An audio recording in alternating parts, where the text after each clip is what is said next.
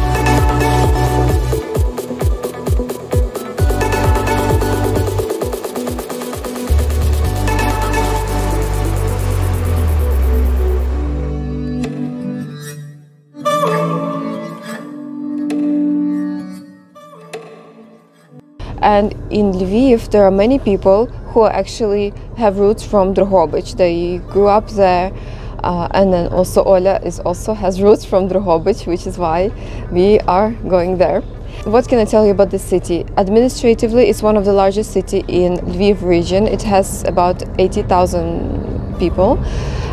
From what I've seen during my research, I've noticed that it's very intellectual and very smart, classy city. Historically, it had a route that connected Drohobych to Austria. It was manufacturing salt, and at some point they were doing oil, and now they have oil refinery. They also have a jail in the most amazing building, and they also have a church that's been made with no nail. It's all wooden, and it's in UNESCO heritage. Beautiful, charming city center.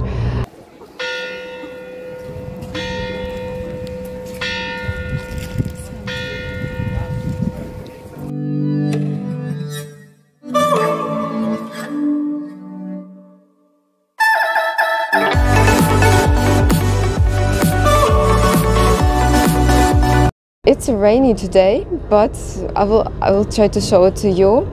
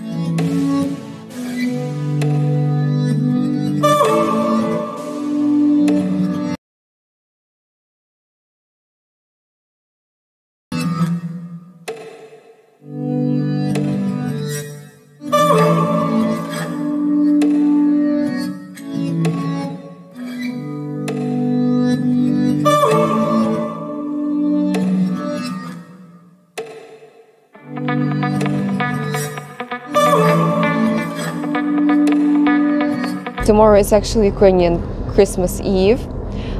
So it's one of the last days before the lockdown. We will enjoy it by doing this trip. It's about 2 hours away from Lviv by bus. You can get on the bus on the train station, on the side of the train station to the right if you face it. Yes, the price is okay. The roads are okay. It so happened that we were walking down a really long dark street in the middle of the night, and I thought, wow, that would be nice as we are walking to film video. I reached out to my bag and I lost my mic, which is really a big deal for me. So I lost it, and then I was very upset, and I came back to Lviv and I was thinking, what should I do? I was ready to go back to search for it, but as we were walking down the street, I remember there was this sign, rent of TVs for rent, and I thought it's so funny, who will take TV for rent? But I think what they meant, they're repairing television sets. So I called the owner of this little business, and he was actually in Truskovets, but he got his friend, his female friend, maybe like from a neighboring business, to go outside on the street in the morning to search for this mic. So mic was like this, right? It was little black wire. And he was like, do not worry, we will help you. And it was just Christmas Eve on the 6th of January. So wow, it was amazing.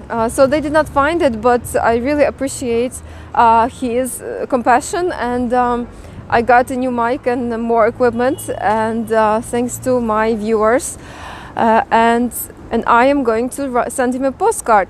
It's been a while, but I think it's a good occasion to send him a postcard. The spring is starting, it's March 8th, and he can have a little hello from Lviv from me. That's a sign of appreciation.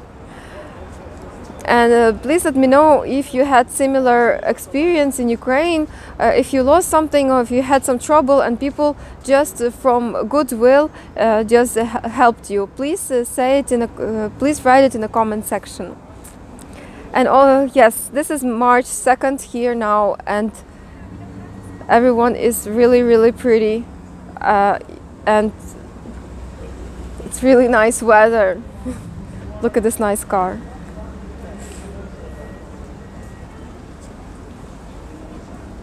The bus is not too filled on a weekday.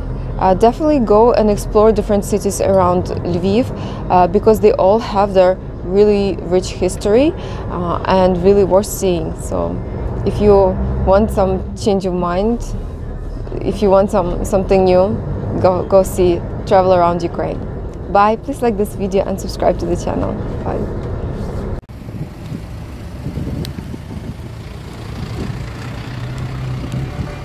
It's beautiful.